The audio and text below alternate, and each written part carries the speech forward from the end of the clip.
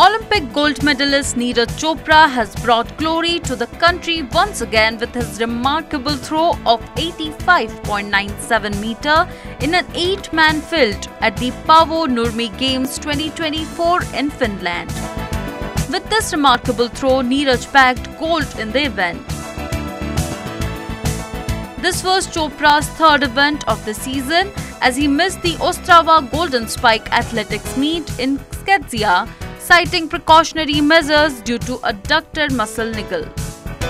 However, Neeraj achieved his best throw 85.97 meter on his third attempt in the game, reaffirming his top form. Neeraj Chopra began the games by leading it with a strong throw of 83.62 meter. In the second round, Finland's Oliver Helander temporarily took the lead with a throw of 83.96 meter.